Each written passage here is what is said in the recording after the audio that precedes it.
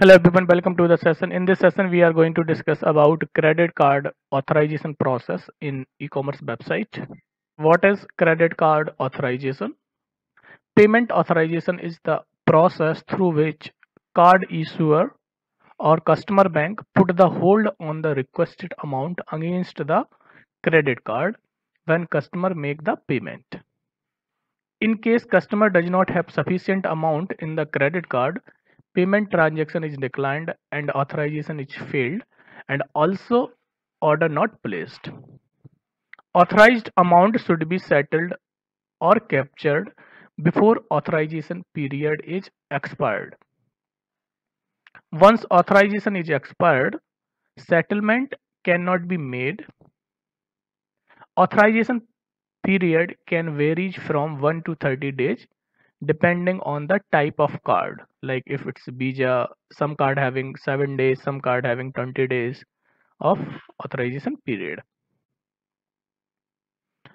I have also mentioned here one note. In authorization, no money is transferred into merchant account.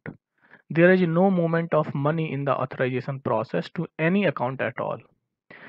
Only hold on the amount is put, and that amount cannot be used by the customer. And customer get the message about amount debit from the credit card.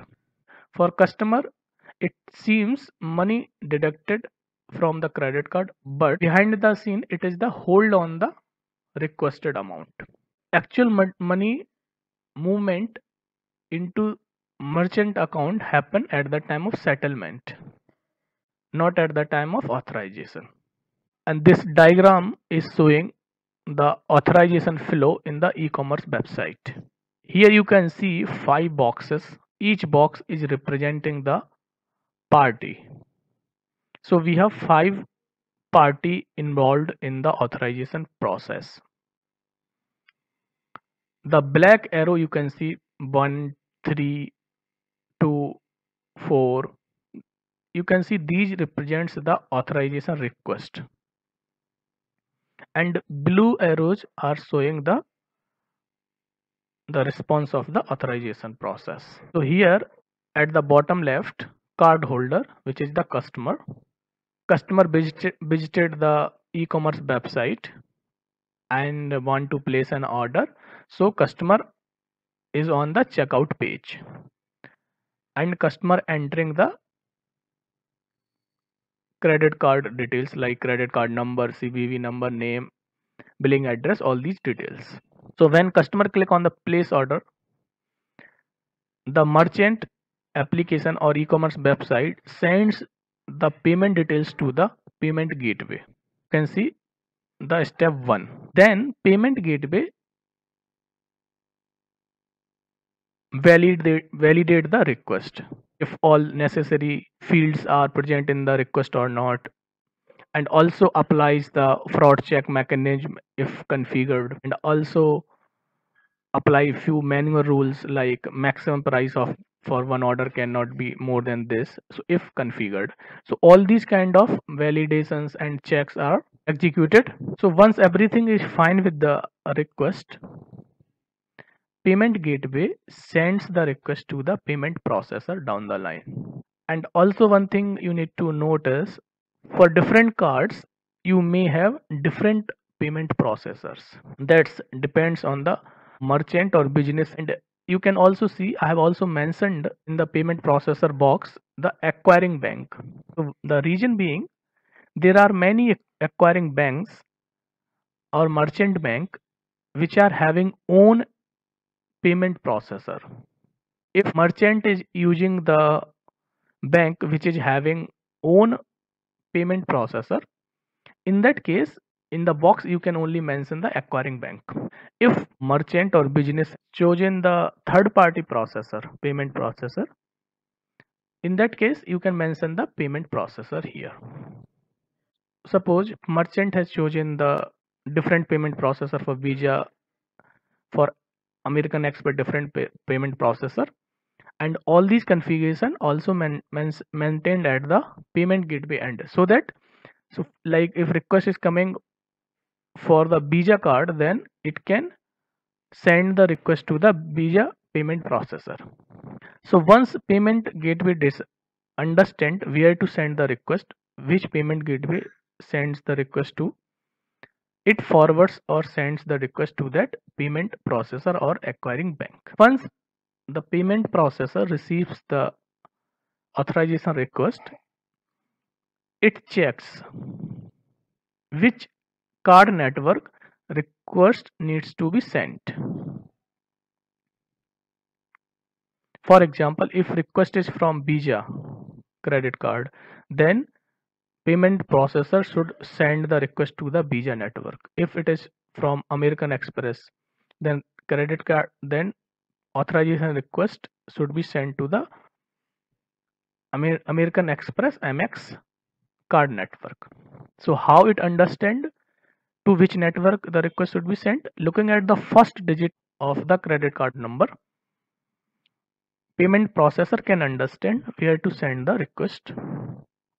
So once it understand to which card network request needs to be sent, it forward or sends that request to the card network. The step 3. So once card network receives the request of payment authorization, it also do some own validations or checks,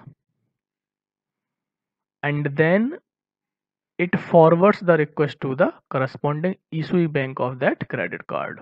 So if you have got the credit card from HSBC, it will sends the request to the HSBC bank. So how card network understand to which bank, to which issuing bank that authorization request should be sent? So looking at the first 6 digit of the credit card number, and first 6 digits represent the bank identification number.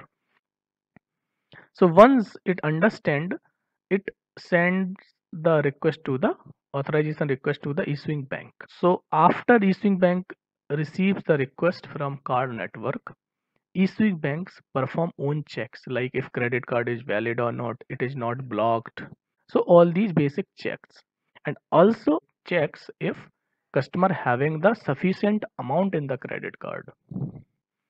So once all the checks are performed, passed, issuing bank approved that request and response is sent to the card network. If issuing bank finds any issue with the credit card or amount is not sufficient, it decline the authorization request and sends the response to the card network.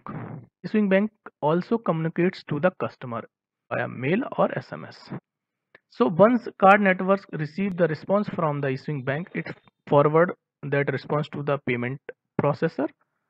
6th step, then payment processor forward that response to the payment gateway. 7th step, and payment gateway forwards that request to the merchant. Based on the response received from the merchant, whether declined or approved, the e-commerce website allow customer to place or reject the order. If the authorization response is approved, then customer will able to place the order. If it is declined, then customer will not able to proceed with the order placement. So this is how the authorization flow works. Few important points about payment gateways, like it also help us to check the past transactions as well. So it stores all these transaction details, status, all these details about the transaction. So you can also extract the report from payment gateway. So these kind of, there are many features are provided by the payment gateway. We will see when we will create one separate video on the payment gateway.